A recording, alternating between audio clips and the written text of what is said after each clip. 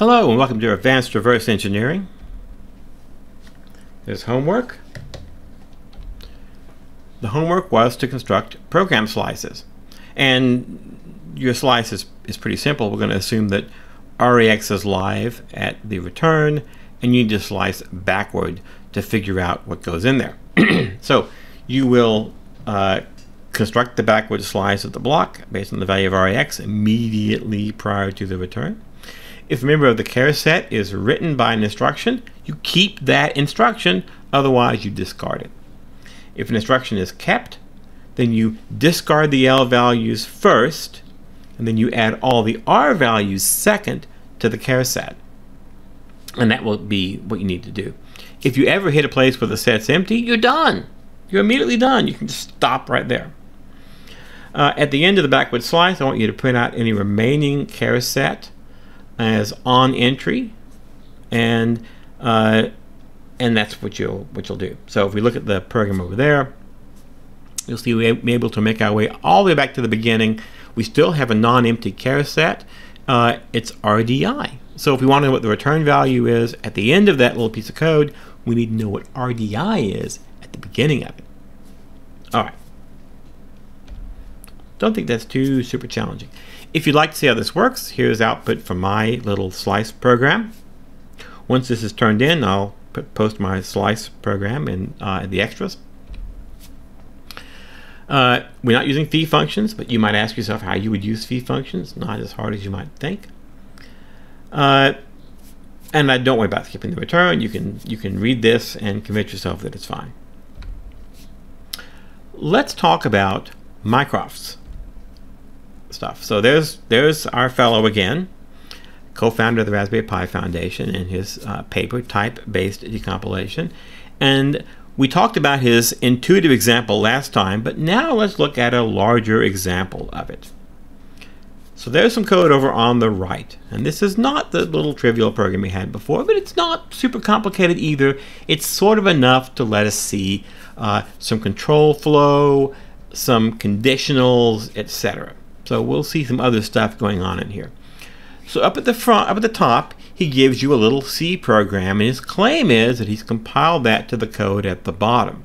Now, you might look at the stuff at the top and look at the stuff at the bottom and wonder, how do those things relate? You know, I don't necessarily see it immediately.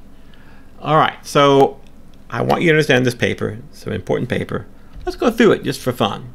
Let's take that C program and let's compile it.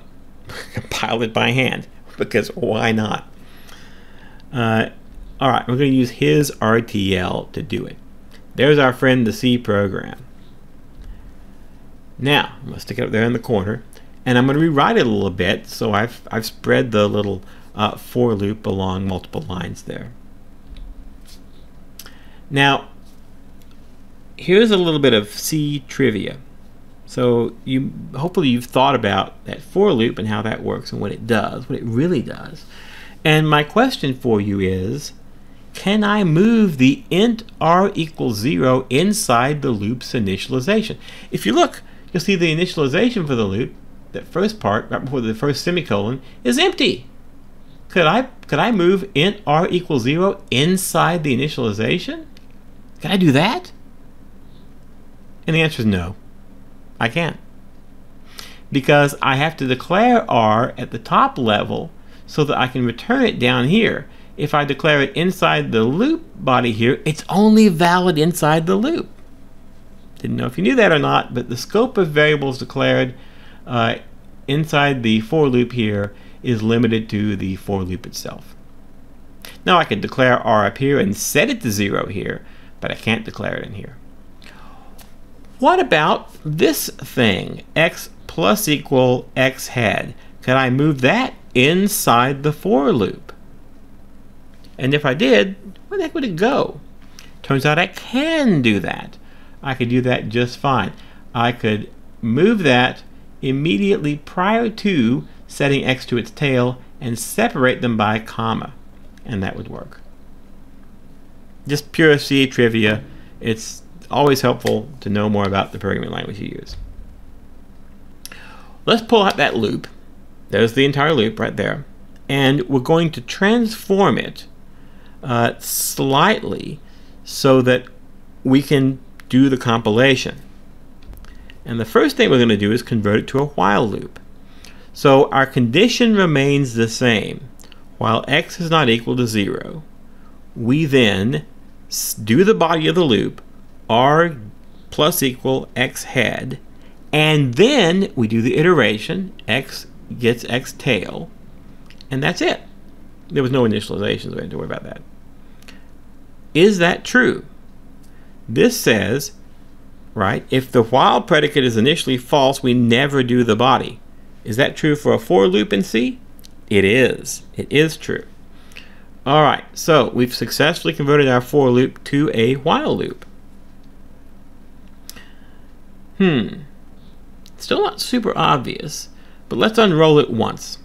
So I unroll it once, and I get a do while, which is a much more assembly-ish structure. You'll see that a lot in assembly. So now I have a condition. I have if x is not equal to 0, then do the body, and then keep doing the body while x is not equal to 0. That's a much more assembly-esque structure, and in fact, that's the structure I want in order to get the output that he shows us. It may have been obvious to him when he wrote the paper. It wouldn't necessarily be obvious to you, so I want to go through that and be sure you understand. We initialize r to 0, and in his little language, we do that by moving a constant 0 into r1. So r1 turns out to be our r, and we can note that assignment over on the far right hand side there. You'll see I have r1 gets r. Then I check to see if x is not 0, and I have a compare there. That tips me off that x is going to be in r0, and I kind of already knew that because this calling convention, if you remember, was that the arguments go in r0 and then r1 and r2, etc., and the return value is in r0. So I sort of already knew that, but this just further confirms it. So I now have r0 gets x, r1 gets r, and I can note those two things over on the right hand side. Now, of course, I'm noting that for now it's assembly. I can move stuff around in registers, but that's what we're going to assume for right now. We just know where those things are, and that's convenient. Then, well, I'll go back for a moment and say, what if that turns out that r0 is 0? Then I branch if equal to L for F2. That's down here, and I exit. Otherwise, I come into the body of the loop, right? Because if you look down at the bottom, I check the condition and then I do the body. It's not obvious from this that that's what happens, but it is obvious from this structure down here. The body says add to R the head of the linked list. And so I go up here and grab that. If you look at the structure, the head is the first thing in there. The tail is the second thing. So we can expect the head to be at offset 0. And so in his little notation, we say R0, which we know is X. We then get the head, which we know is at offset 0 from that. And we put that into R2. Now, wait a minute. What's R2? R2 is just a temporary scratch register we're using as we accumulate. And so then we're going to add R2 and R1 and store the result in R1.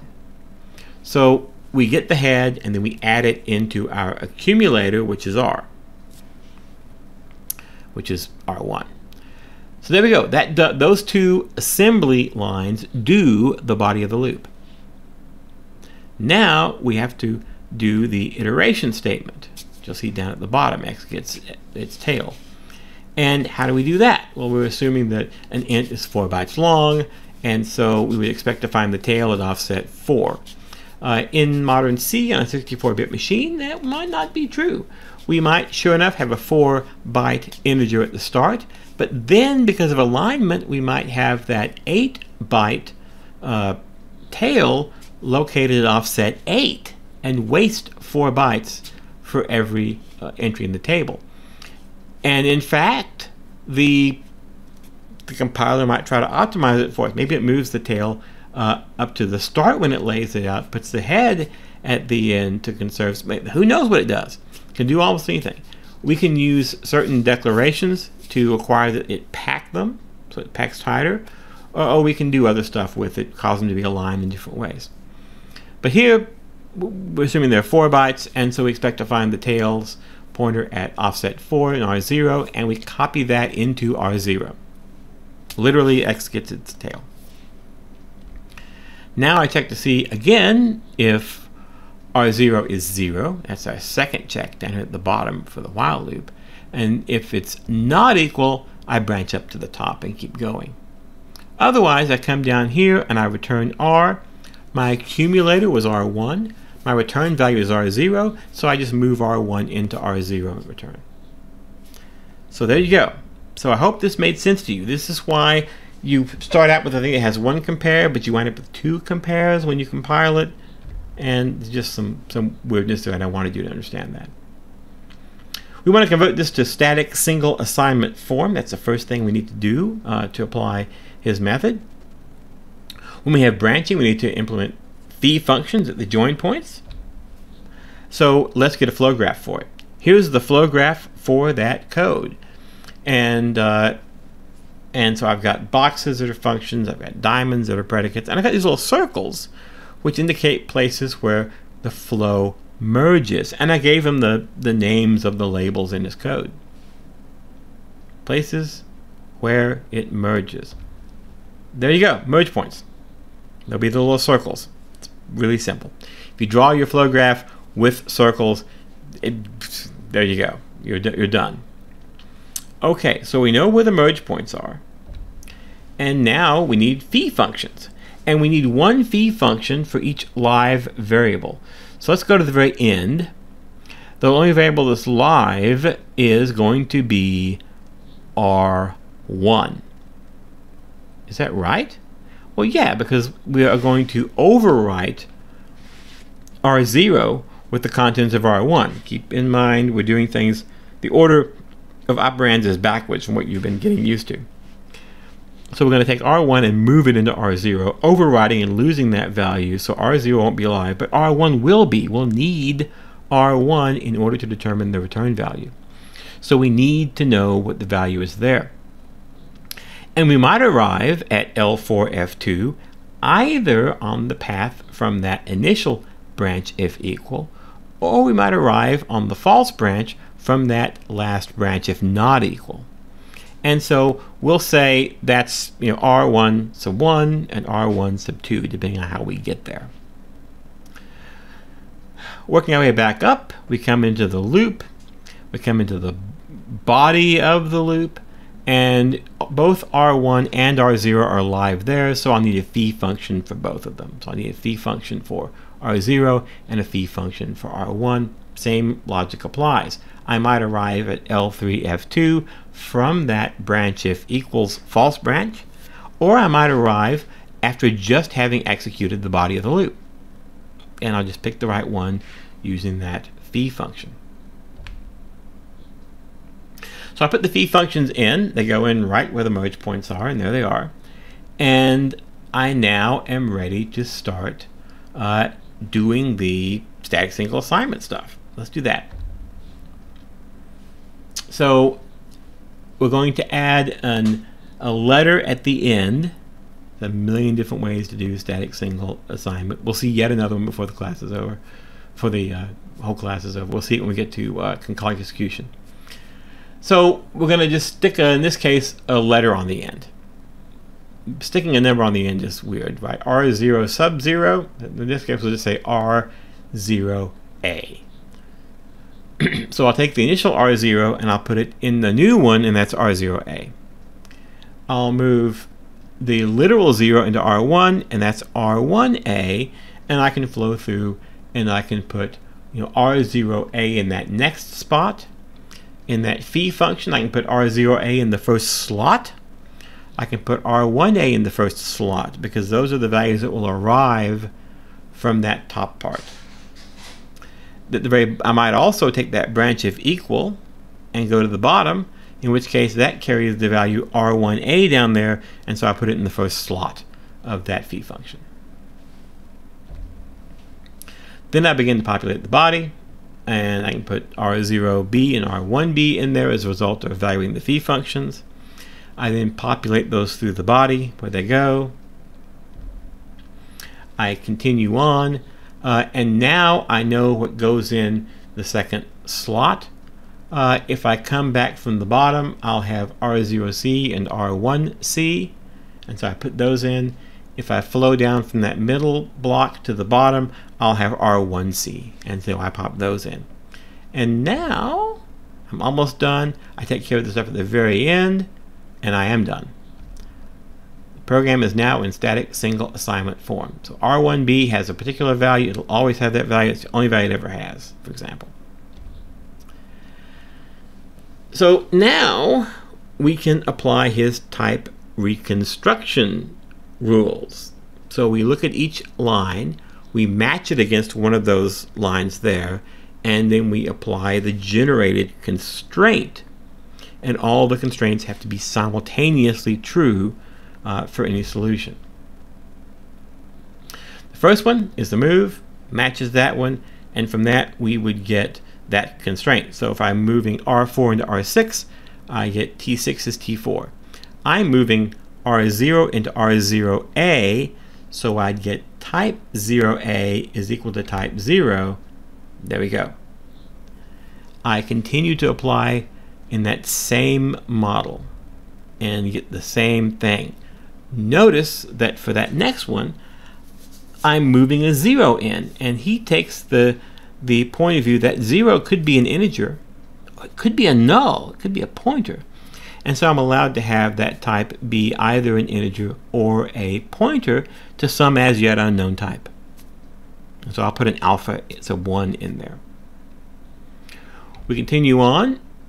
The next one's the same thing, except it could be a pointer to a different type. I don't know, so I'll call it alpha sub 2. And then finally we get to that LDW, load word. And now you notice I have that pointer to memory with offset, and I know the offset's 0, so I fill that in, and I wind up with that line. I continue on until I've filled them all in, and now I have a system of constraints. If I had a system that could solve those constraints, right, I could plug all those constraints in and say, give me a T0A and a T0 and a T1A and a T0A and so on, that satisfies those constraints. That when I plug those values in, it makes all of the constraints simultaneously true. And that would be a solution for that. So I still need to annotate the function itself. What is the argument? It's of type T0. What's the return value? It's of type T0D. Right? So what he does, for reasons I don't entirely get, but this is what he does, he renames the return value T99, and so T99 is T0D, and his type for the whole thing, T sub f, or type of the function, is T0 gets T0 as the argument, and then that produces a T99. So it's a little function notation there. System of equations. Can we find solutions? So we talked about making them all simultaneously true. Maybe there is nothing that does that. What does that mean when there's no solution? If there's just one solution, great. That's our one solution. What if there are many solutions? Well, there will be many solutions. We'll see an example of that later. But for right now, I don't know. Let's see what happens when we try to solve it. So we go through this process of solving it. It's a little convoluted and can be hard to follow. So let's walk through a little bit of that. So line 5 tells us that T0B and T0C are the same. 7 tells us that T0B has to be a pointer to a certain type. And 9 tells us that T0B has to be a pointer of a different type. Notice these are both giving us partial information. T0b is a pointer such that memory at 0 has type 2a, and it's also a pointer such that memory at offset 4 has type T0c. Those two things are both true, okay?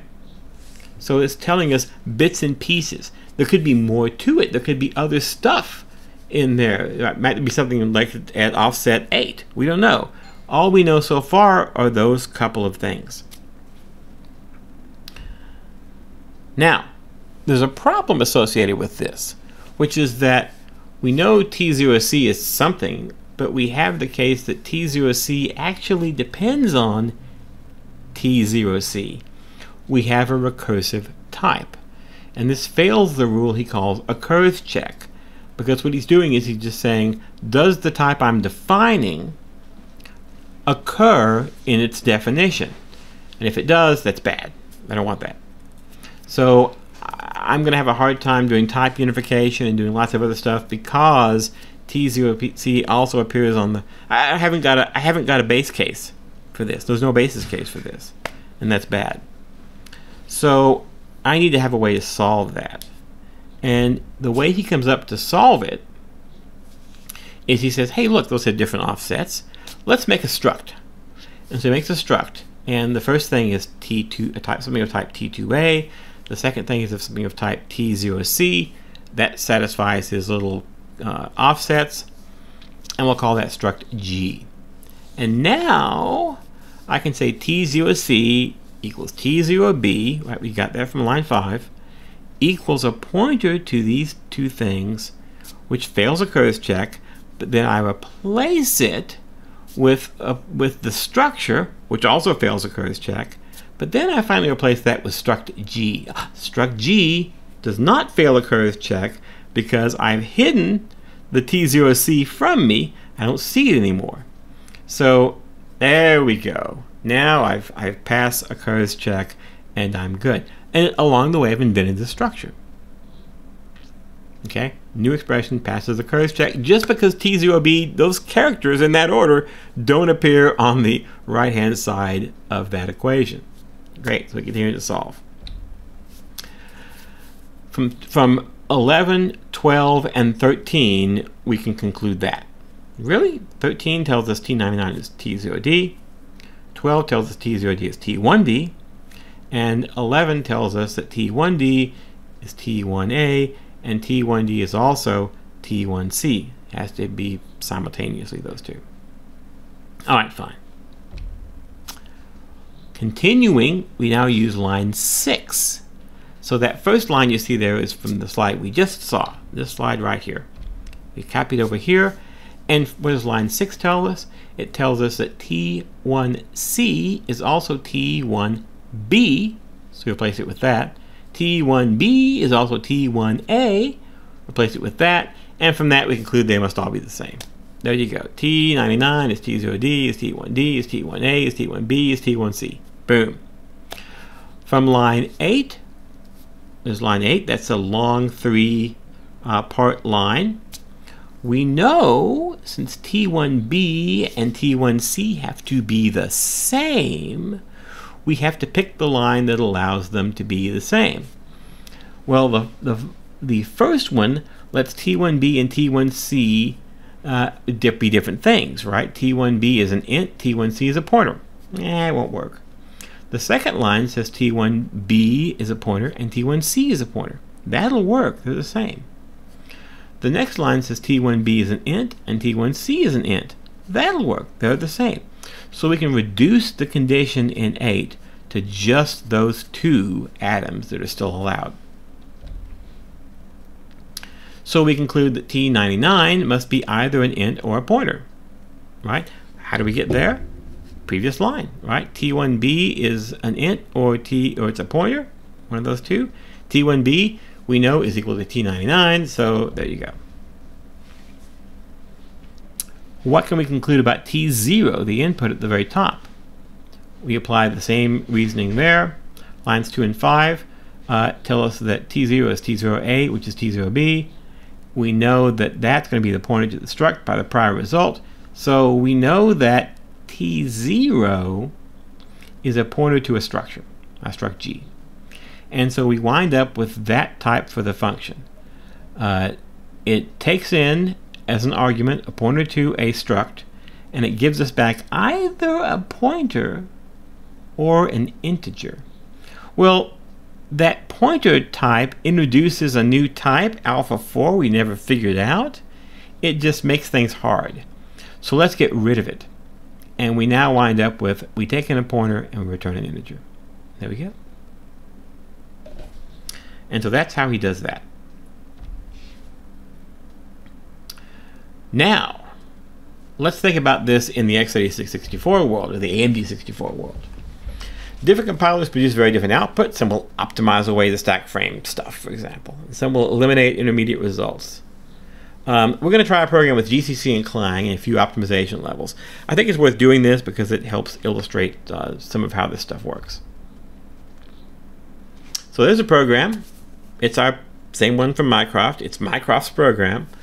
And we compile it using GCC. And we get something that's 54 bytes long that you see over on the right hand side. And notice I didn't turn on any optimization, so I have all those pointers with the intermediate values being stored. And 2 loops. Well, what if I turn on optimization? Oh, I get a much prettier piece of code. It's only 33 bytes long, and you can see that it's got 2 loops in it. It has 2 returns and some NOPs in it, but surely by now we're used to seeing that kind of stuff. What if I optimize it for space? Oh, then it figures out, hey, I can reuse some previous code. I only need 1 test as opposed to 2, and I can combine the returns. I don't need to try to align memory. I'll just squeeze it down as much as I can. By eliminating the memory alignment constraint, we wind up with a different type of code. The memory alignment constraint is what gave us the 2 returns and all the NOPs, right? The first NOP is in there so that the target of the branch is on 10. The second NOP is in there so the target of the other branch is on 20. Why not just follow through to that last return? Well, because I got to load more instructions. So I immediately return at the end of the loop, or I return at the branch, and they wind up being different returns because of alignment. If I take that away, simpler piece of code. That's GCC. What about Clang? Well, if I do Clang-O, basic optimization, it's going to give me 28 bytes, and you'll see it gives me the code over there on the right. If I give it an OZ, I can get it down to 16 bytes. Why am I shorter in Clang than I was in GCC? That's because Clang does not yet implement branch protection, so there's no NBR64 at the beginning. Let's pick the intermediate version, the -02 version. And it looks a lot like Mycroft's code. We'll clean it up a bit. So right now we've got some NOPs in there, we've got 2 returns. Let's clean this up a bit. Let's get rid of extraneous addresses. Let's get rid of the NOPs. Let's merge the 2 returns. Boom! There's the piece of code we'll work with. And we'll just pretend that's right. And so we'll consider the program flow. There is the program flow for our little piece of code. And unsurprisingly, it looks just like the flow from Mycroft's code. We need to find the merge points. And there they are right there. We'll create phi functions in those 2 spots. We'll need a phi function for EAX and one for RDI for that first one. And we get that by looking at what's needed in the body. And we'll need a phi function for EAX as a return value in that second one. We add the phi functions. And now, you notice I've named the slots as opposed to putting something in them, right? EX from above, EX from below, RDI from above or below, EX from top, EX from fall through. And so as we do our static single assignment, we'll fill those in. And we'll put numbers on the end for this one just because it's convenient to do that. So we put numbers on the first ones, and we fill in the first slots of the phi functions because we know those now.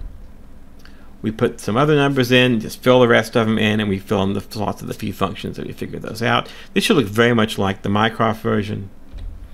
And there we go. Program returns the value in EX4. The argument to the program is in RDI, which is RDI 0. So the function's signature is whatever the type of RDI0 is, and we return whatever the type of EX4 is. And I'll use T with parentheses, unlike what Mycroft does of trying to stick a T at the beginning. I just think that's easier. So there's our first constraint. We are exclusive ORing EX1 and EX0, and Mycroft actually has a constraint for that, and so that tells us that the two have to be the same. Now, is that right? Well, there's not enough bits for a pointer. EX is not enough bits for a pointer, but maybe I'm exclusive ORing it with itself because I want to set it to a pointer, to null. So it's effectively the same thing as moving a 0 in there, which Mycroft does acknowledge could be a pointer. So we've already found one potential problem with Mycroft's very simple approach. That's okay. It's easy to fix, right? Mycroft's tried to do something that would fit into a paper. An implementation of this would have to take into account other things. And in this case, maybe it's not an int. Okay. Maybe what I should do is, and another thing I don't tell you is whether it's signed or unsigned. Maybe it's a signed int. Maybe it's an unsigned int. Mycroft didn't tell us about that. But we'll take that into account here, and we'll say maybe it's an int 32t, maybe it's a uint 32t. Could be a pointer, but we already kind of know it's not, so let's not worry about that.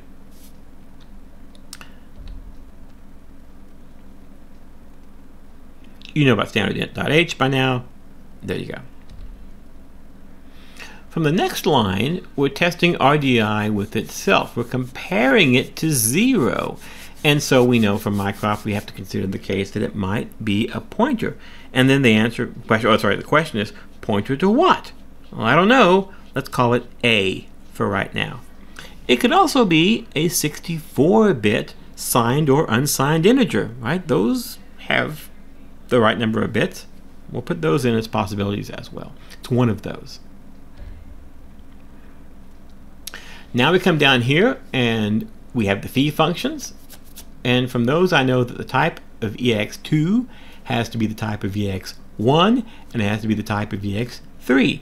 Now this is tricky here. Again, note that Steensgaard wouldn't like this. He would say, no, that you're assuming too much. But, you know, Mycroft says, no, I'm assuming just the right amount.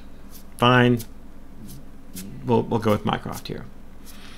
And notice that I do the same thing for RDI. They all have to be the same type because I have to be able to assign them to RDI. Now we wind up with these two little guys. I add into EAX3 what I get looking at RDI's memory. So I look at the memory at location RDI plus 0. And I'm going to write that with a little @ symbol. I'm not going to write it with the number in front of the brackets. I'm going to say, you know, it's the type of EX3 stored at offset 0, and the type of RDI2 stored at offset 8. I just find that a little more clear. But we have those two pieces. Then we have another case where it might be an integer, or it might be a pointer, I don't know. And then we have the final case where EX4 is EX1 is EX3. And notice we still can't tell if it's signed or unsigned. We just don't know. So what we're going to do is we're going to say it's signed. I'm just going to make the arbitrary distinction or decision and say it's a signed value. Boom, I'm done. RDI2 is clearly a pointer. Is it really? Sure. If we look up here, RDI0 could potentially be a pointer, right? RDI0 is same as the type of RDI1. Type of RDI0 same as type of RDI1. Our type of RDI1 is in fact a pointer. That means that the type of RDI0 must also be a pointer. Boom. So we'll just resolve that. And we can apply the same kind of logic for RDI2 because RDI0, which we know is a pointer, is the same as the type of RDI2, so we can resolve that guy as well. Boom, int A. There we go. So now we know some stuff. Right, we can fill in a few more things. And we've made some progress, but we also have the same problem he did before. If you'll look, you'll see that the type of RDI2 is a pointer to A. We know A is what is being pointed to by RDI2, which is RDI1, which has RDI2 in it. So if we write it up at the top, you'll see, oops, we have a problem. We failed a curse check. That's okay, because we can go ahead and create a structure just like he did, and we're good. Maybe a little thrown by me claiming that it fails a curse check. Remember that RDI2 and RDI3 are the same, so the presence of RDI3 here and the presence of RDI3 here means we fail. So now I've called my structure X, and so now I have struct X. And I can replace that with some struct X's. There's some weirdness going on in there. Let's clean that middle section up a bit. And we'll make that look a little prettier. So finally we end up with the program signature. The only argument is RDI. We have the type of RDI. One is a pointer to a struct X. The return value is RAX. And we have the type of RAX as an int32_t. And we're done. That's it. That's how his larger example works. And that's how you can apply this for, if I give you some assembly, let's say on the final, how you would apply it. For homework, it's due on 23rd of November, new homework. It is to take an ELF binary and find the basic blocks in it. Okay. To do this, you're going to run in two passes. Now, the first pass, you're going to find leaders. In the second pass, you're going to print basic blocks for each of those leaders in order. How does this work? There's an algorithm from the previous slides, but if you don't want that, here's the quick summary here. Pass 1, go and find leaders. Where do you start? Do you just load it, grab the text section, and then start sweeping through the text section? No, do not do that. We're going to find code that's reachable. To find code that's reachable, we have to find the place from which it is reached. So I want you to start at main. Okay, so you're going to use your heuristic that finds main, and that's where you're going to start. What if the heuristic fails and you don't find main? In that case, start from the entry point. The entry point's not the first address in text. Not necessarily, right? Go and find the entry point and start there. It's going to be very important that you're able to get an instruction at a particular address. So you'll need to remember, slice the data array, set the address correctly, build a new disasm generator every time you need to switch the address. Okay? If you're just marching through instructions in order, fine. Just call next repeatedly or use it in a loop. But then when you've got to go somewhere else, rebuild that disassembly thing at the new address. All right. How does this algorithm work? Go to find main. If you can't find main, use start. Put that on a stack. Then, while the stack is not empty, pop the thing off the top of the stack.